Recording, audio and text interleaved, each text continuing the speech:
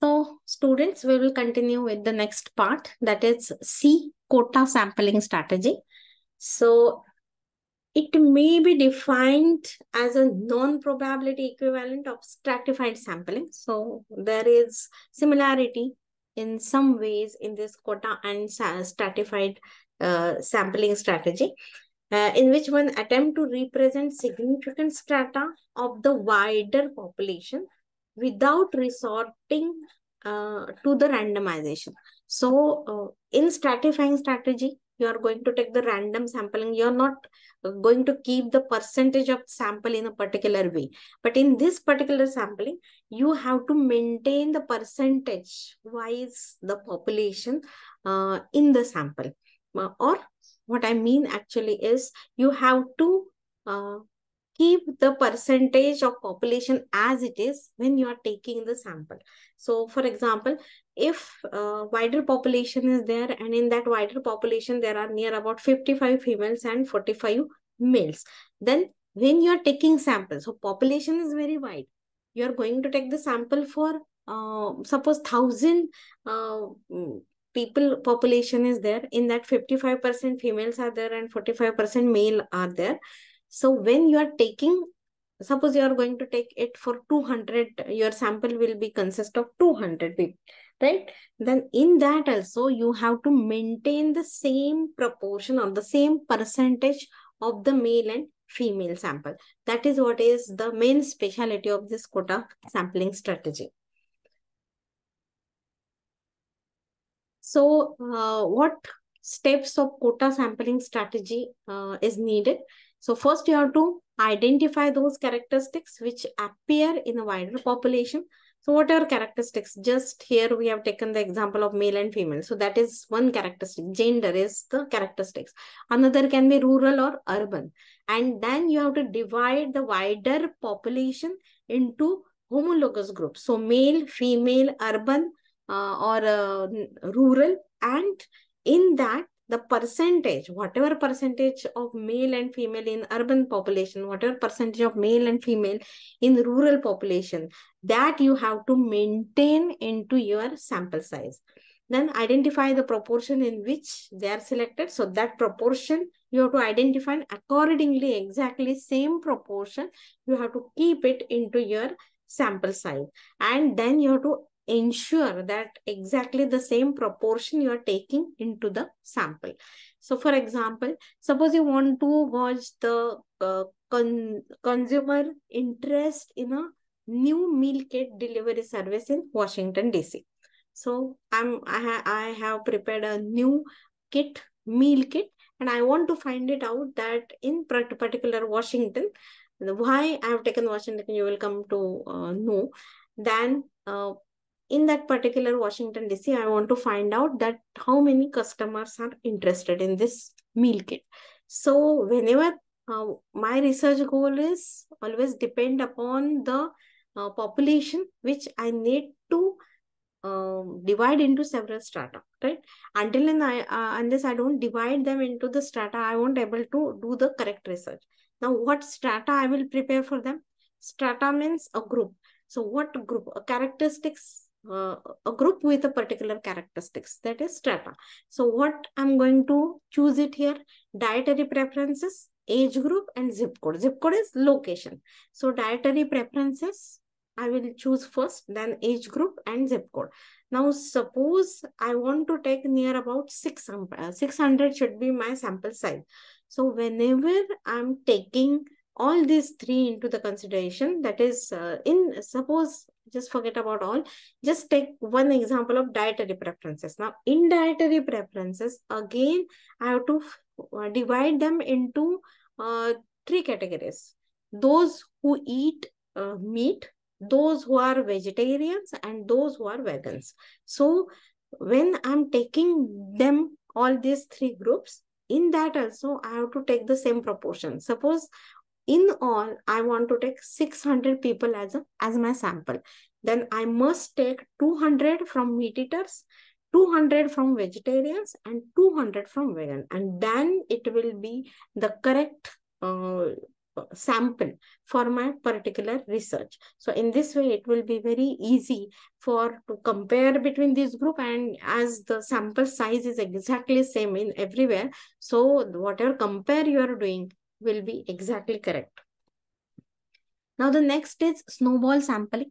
Now a snowball, which is the sampling method which is purely based on referrals. Referrals in the sense, referral dictionary meaning is to send someone with some information or to get some information from. So to send someone from one place to another. Now here the information you need to collect. So whatever information, suppose I want to do the research on a very sensitive topic, for example, the teenagers in teenagers who are drug addict. No one will easily tell me that yes, come here, I'm having a teenager who is drug addict. No one will, because everyone will try to keep it hide, right? They will not tell you. But then someone which is very good of your friend, so you can take them as one particular sample in the sense, one person from the sample, right? Then to that particular person you can ask how many of your friends are there, then he will give you information about the friend, then friends, then friends, then friends. So slowly your sample size will get increased. So you can see, this is the researcher who got one person previously, then he gave reference to the two other person, then this give three other person, this person give three other person, and thus the references of different persons or the information regarding what you need is getting increased. It is just like a snowball which increases into the size. So it is called as snowball sampling, right? So in snowball sampling, a researcher required to start with the identification of a small number of participants, right, who have whatever characteristics you need to do the research, right? And then these people will then act as an informants, and they will inform to they will help you to actually identify the author who is exactly having the same qualities, right? And then the next slot will act as an informant, which will again give you more information about the authors. Now, snowball sampling is applied in cases where the population is unknown, because you don't know exactly, then the access to the population of this study is difficult. As I gave the example, the study of the teenage who is drug addict, access is very difficult. Or I want to do the research on extramarital affair, more difficult. No one will tell you. So because that is harmful also, so no one will even take that risk. So if I want to do the research on such topic, then I have to go with this snowball sampling strategy. One is to conduct ethnographic studies, or the one who want to study a particular population. For example, I want to study of some tribes. So then I need the information about the tribes, how to go to the tribes, how I can communicate with them, will they help me? So all those difficulties are there, and moreover, the sample will be less. So, and the next is the topic of the research of study is too sensitive, which I have given already two examples. Now, when you're doing the sampling, some errors may happen. So these errors in the sample research, which are which are again divided into two types, that is sampling errors and non-sampling error. Now in sampling error, while you are selecting the sample, you are making the errors. In non-sampling error, those are, you have already selected the samples, but when you are observing or taking notes from them, or you are studying them, you are analyzing the data, you are making the errors or you are making the mistakes. So those are the non-sampling error. Now in sampling error, again those errors are divided into two, that is chance or random error or error of bias. And in non-sampling error, it is again divided into two, chance or random error and error of bias.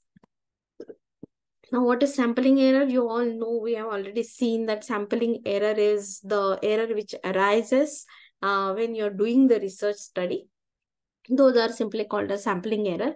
And we have also seen that how we can reduce. We have seen two things. One is stratification, and another is if you increase the size of the sample, the error will get reduced.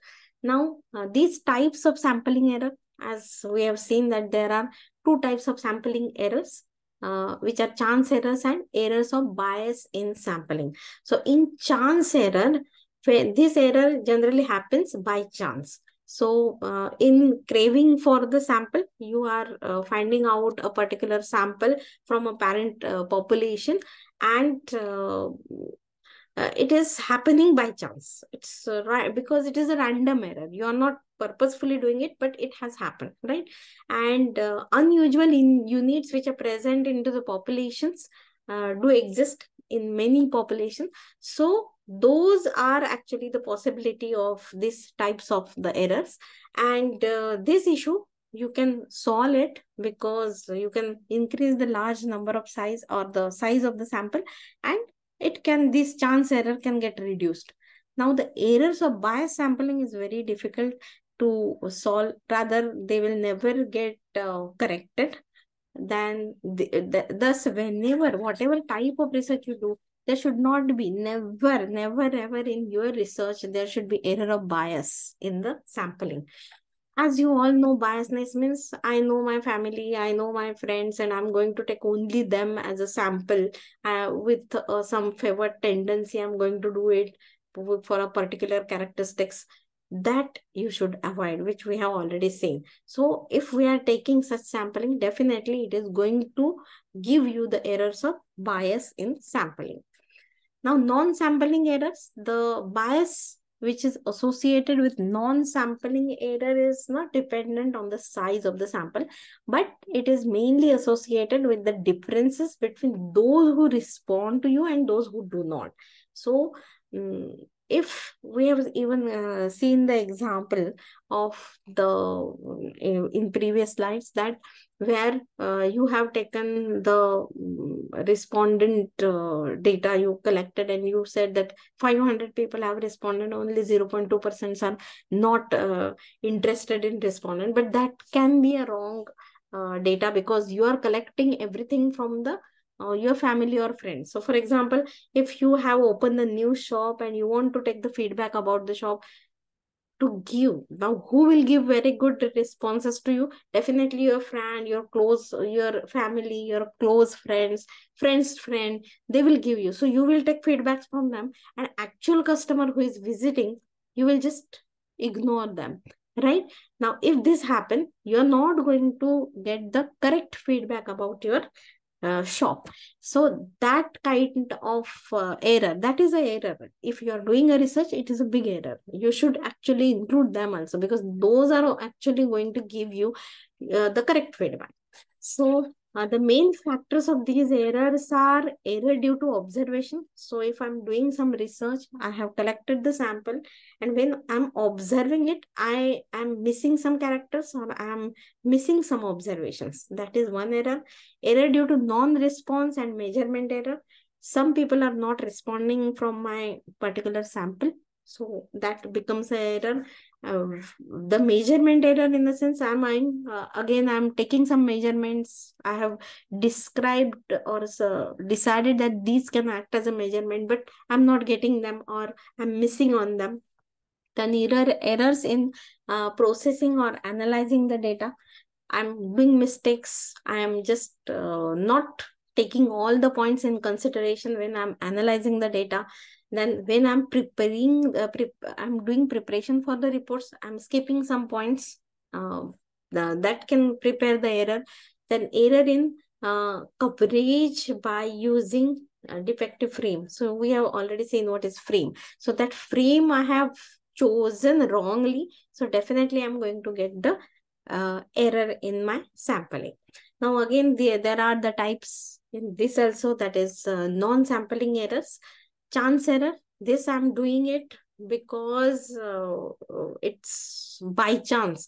I'm not exactly focusing or doing it carefully, and it is, or I'm doing it carefully also, but sometimes it is just happening. So that is the chance error. And bias, as I have given the example, it is exactly the same situation that I'm choosing only my relative, my family member. I'm doing everything in bias with the research, and because of that, the errors are happening. And as I said previously also, this type of error will not get cancelled in the long run. That is the serious drawback of this. So never do any bias sampling. Now, in conclusion, sampling is the procedure a researcher used to gather people, places, or things to study. That is the sample, and the representative proportion of the population is called as sample. Again, mostly this kind of research is generally done instead of science more in arts and commerce, that is in psychology and commerce. Population refers to the large group from which the sample is taken, right? And probability, the types of the sampling, we have seen that the probability and non-probability sampling strategies, and we have also seen the errors, that is non-sampling and sampling errors that may occur, which can give you biased or wrong measurement. Now we will see a small video. This short animated video explains the concept of sampling and the different types of sampling that are used in research. So don't go anywhere else, just sit back, relax, and enjoy the video. Hello, and welcome to yet another video series from Digital E-Learning, your one-stop solution for all your learning needs. So before we understand sampling and its type, let us first understand the difference between these two terms, population and sample. Sample is a small group selected from population to represent the entire population. When you conduct research about a group of people, it is almost impossible to collect data from every person in that group. Instead, you select a sample, and that sample is a group of individuals who will actually participate in the research and will represent the entire population. Sample is basically a subset of population that is based on the fact that it is drawn from the population. Now, what is population? Population is a group from which the sample is drawn. Exact population will depend upon the scope of the study. Let us understand with some real-life examples here. Millions around the world are infected because of this COVID-19. And many companies are in progress of developing vaccines. And then in the process, they're also doing some clinical trials. So they will select a small portion of people from different background, probably age, gender, and those who are infected with COVID-19 as a sample, and then will perform a study on these individuals. Because it's not possible to conduct tests on millions of individuals at one time. So that is the difference between the population and sample. Now let us understand what is sampling. Sampling is a method that allows researchers to infer information about population based on the results from sample without having to investigate every individual. So reducing the number of individuals in a study reduces your cost, your workload, and may make it easier to obtain a high quality information. To draw a valid conclusion from your result, you have to carefully decide how will you select a sample that is the representative of the group as a whole. So broadly speaking, there are two different categories of sampling. One is the probability sampling, and next is the non-probability sampling. Probability sampling. So probability sampling is based on the fact that every member of population has known an equal chance of being selected. This method is based on the theory of probability. For example, when you flip a coin, there are 50-50 chance of getting a head or tail. And if you flip a coin once more, again the chance of getting a head or tail is 50-50. Even if you flip a coin 100 times, the next time when you flip a coin, the chance of getting a head or tail will still be 50 or 50. But in that case, you still want to investigate the coin and why it is coming up head or tail every time.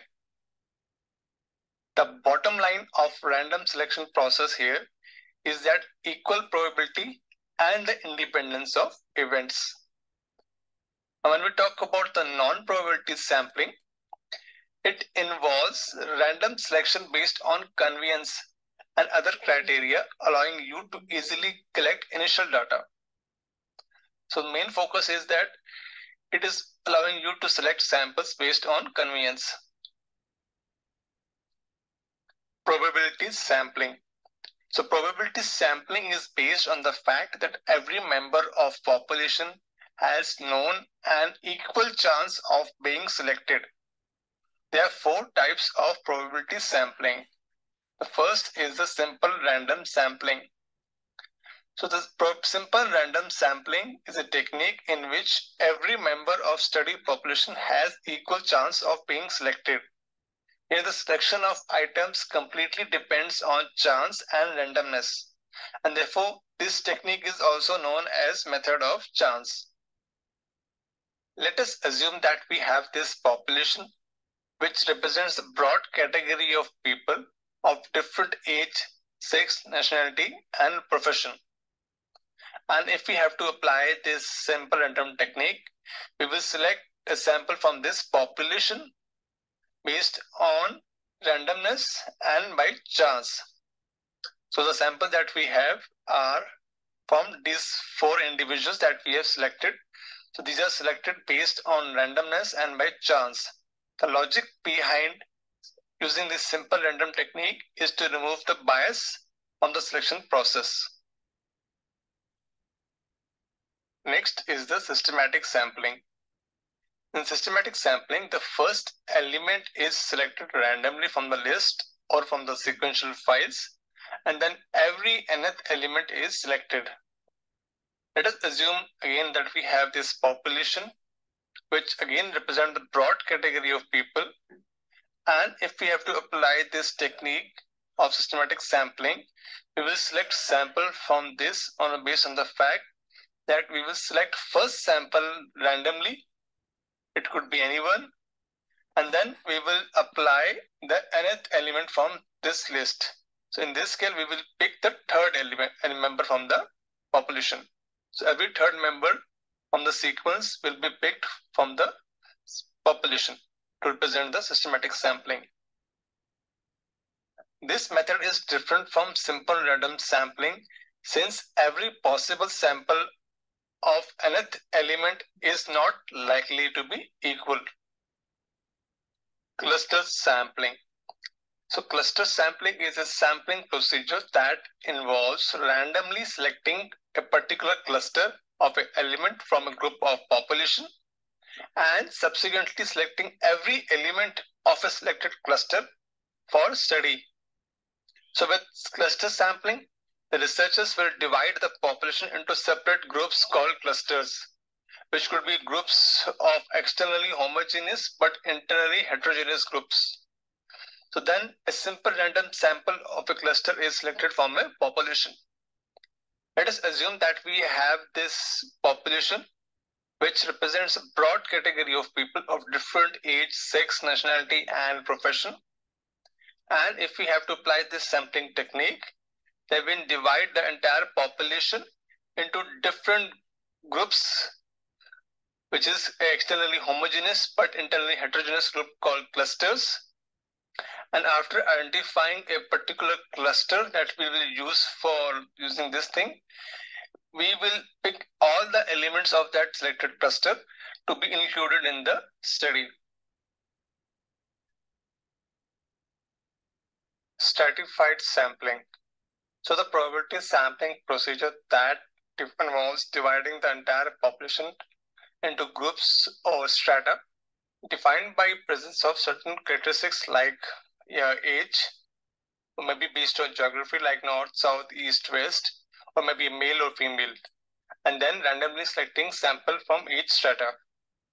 So let us assume that we have again this population, which represents a broad category of people, and we divide this entire population into different strata. So let us first divide this into different strata. In this case, we are dividing based on male and female, elderly people, and the three stratas. Now we will select a sample from this different three stratas based on selecting one person from each strata at least. So this is the stratified sampling.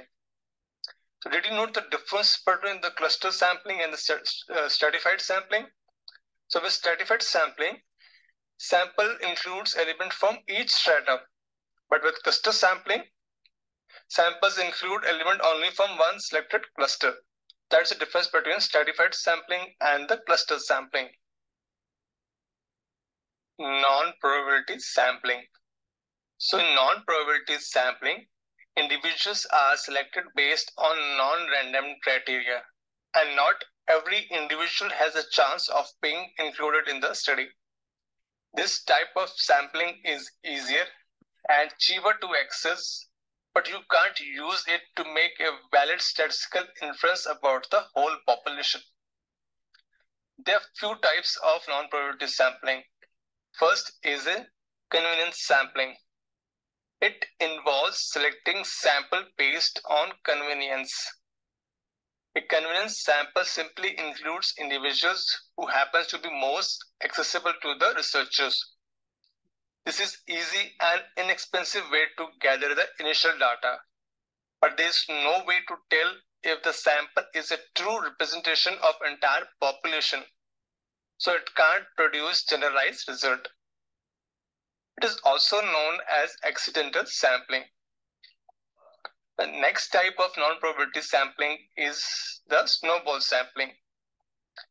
Here, you select samples and ask them to refer you to others. It is also known as snowball sampling because in theory, once you have a ball rolling, it picks up more and more snow along the way and becomes large and larger. It is also known as network sampling.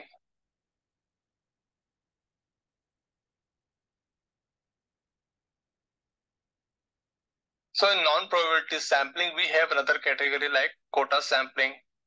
So quota sampling means to take a very tailored sample that is in proportion to some characteristic or traits of a population. For example, you divide a population by state they live in, income or education level, or maybe a male or female. This method of sampling is often used by market researchers, where interviewers are given a quota of subject of a specific type to attempt to recruit. For example, an interviewer might be told to go to and select 20 adult men, 20 adult women, 10 teenage girls, and then 10 teenage boys, so that they could interview them about their television viewing. Another type of category is purposive or judgmental sampling. It involves selecting samples based on or his own judgment. This technique relies on judgment of a researcher who chooses a sample based on his own experience. This approach is often used by media when canvassing the public for opinions in the qualitative research. So that is all I have on this video. See you soon in my next video. Now,